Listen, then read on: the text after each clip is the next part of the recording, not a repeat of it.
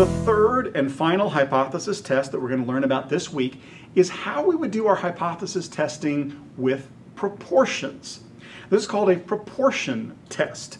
And we should begin by asking, what is a proportion test? It is a parametric procedure. That means we're going to be using population values. And we will be testing whether a sample proportion is statistically significantly different than a population proportion. In this example with the polar bears, we have a population value of 0.80.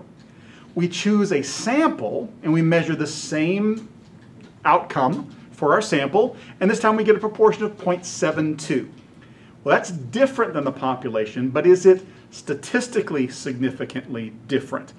To answer that question, we're going to use our proportions test. There are certain assumptions for every test, and so let's see what those assumptions would be for a proportion test. Let's start with our independent and dependent variable. As we learned with a z-test and a t-test, we're still using one sample. Only this time, the dependent variable will be a proportion. So we need to have some kind of count data. Once we have that, we can calculate our proportion for our sample and compare that to our population. Assumptions of independence still hold. We want to make sure that the responses that we're getting from one particular person or individual or polar bear are not influenced by others in the sample. And we meet the assumption for normality if the following two conditions are true. If n times p is greater than 5 and n times 1 minus p is greater than 5. These are the settings for a proportion test. The null hypothesis assumes that the sample proportion and the population proportion are the same. We would write this in symbols as h sub 0, p equals p sub 0, and we would substitute the actual population performance proportion where it says 0.80.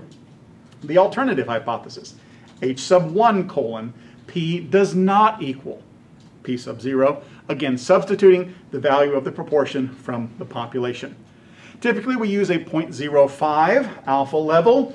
Because we're using a normal distribution, then the 0.05 alpha level means our critical value will be a positive or negative 1.96 for that alpha of 0.05. Well, let's see what type of problem we have to solve.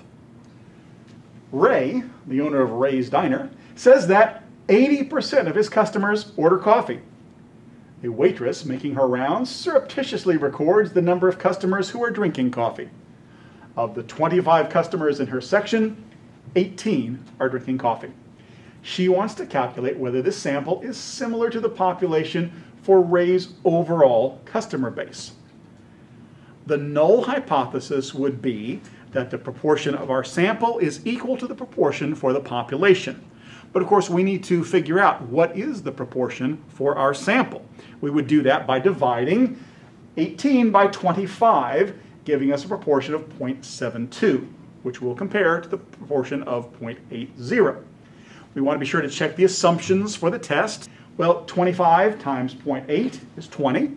That's greater than 5. And 25 times 1 minus 0.8 is 5. The assumptions have been met. We can use the normal distribution for this test. Let's walk through our 5 steps of hypothesis testing. We have one sample, which has a proportion. We have a population with a known proportion. This is the setup for doing a proportion test. The null hypothesis will be h sub 0 colon p equals 0.8, and our alternative hypothesis will be h sub 1 colon p does not equal 0.8. Remember that 0.8 is our population proportion. The level of significance, we'll be using a two-tailed test at an alpha of 0.05, giving us a critical value of 1.96 in either direction. Now, before we calculate the statistics, I do want to show you our options if we were doing a one-tailed test.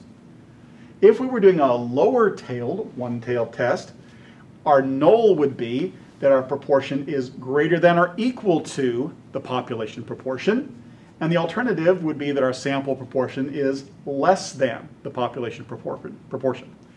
For an upper-tailed test, we would simply reverse the signs. For a two-tailed test, we use the equal and does not equal. And you'll notice that for all of these examples, that the equal sign always goes with the null hypothesis. Greater than or equal to, less than or equal to, or simply equal to. Well, now we are ready to calculate the statistics. This is the formula for the standard error. We would plug in the values from our test. 0.8 times 1 minus 0.8 divided by 25, take the square root. That gives us a standard error of 0.08. That's what we will use in the denominator for our test statistic. We will subtract the proportions, 0.72 minus 0.8, and divide by our standard error of 0.08, giving us a z-score of negative 1.00. And this is how we would walk through the remaining 2 steps of our 5 steps of hypothesis testing. For the z of negative 1.00, the proportion is greater than 0.05, a non-significant finding. These customers order coffee like everyone else at Ray's Diner orders coffee in the same proportion. And this is how we would write that up in our APA style for our write-up. A proportion test was used to determine whether customers in a diner order coffee in the same proportion as the population of diner customers. The proportion of customers, 0.73, did not differ statistically significantly from the population, with a probability of 0.80, z of negative 1, p greater than 0.05. This suggests that our waitress's customers order coffee at the same rate as all other diner customers. And that is how we will do a proportion test for our business statistics class. Thanks for being here, and I'll see you guys next week.